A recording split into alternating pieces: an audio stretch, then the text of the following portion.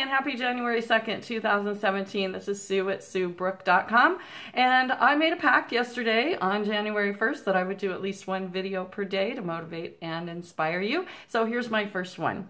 So this one I think is a great way to start out the year. I have to tell you a story. It's not my story, it's my friend Diane's story. She uses this little thing that says, face your llama. If there's something that you are afraid to do or you don't want to do, she says, just go ahead and face your llama. So I said, what does that mean? Why do you say that? So she told me this really cool story. So about 15 years ago, Diane used to go on this walk and to get some exercise. So she went on this really nice walk out in Simi Valley, California, and every day she would walk by a llama farm. So it was a whole big pen full of llamas. And every day there was one llama that apparently did not like her. And when she would walk by, it would run up to the fence and spit on her. And if you don't know about llamas, they do spit, and their spit actually stings if it gets on your skin. It's not cool. All right. So every day she would walk by and she would look over, and that llama every single day would run over to the fence and spit on her.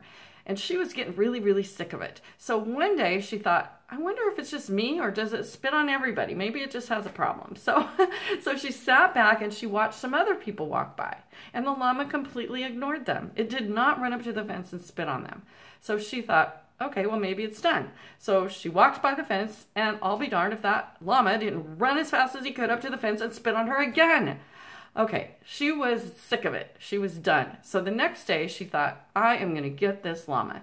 So she got ready, and she if you don't know Diane, a long time ago, she got braces, and she doesn't have it anymore, but when she was younger, she used to have a big space between her two front teeth, and she used to be able to spit really, really far. Apparently she got suspended at school when she was younger for that, spitting at boys, but anyway, that's beside the point. So she used this to her advantage this time, and so before she got to the fence, she looked over and she took a big old drink of water. She started by the fence, and yes, that llama, here he came running after her, but before the llama could spit on her, she took a big old spit and she got him right square in the forehead.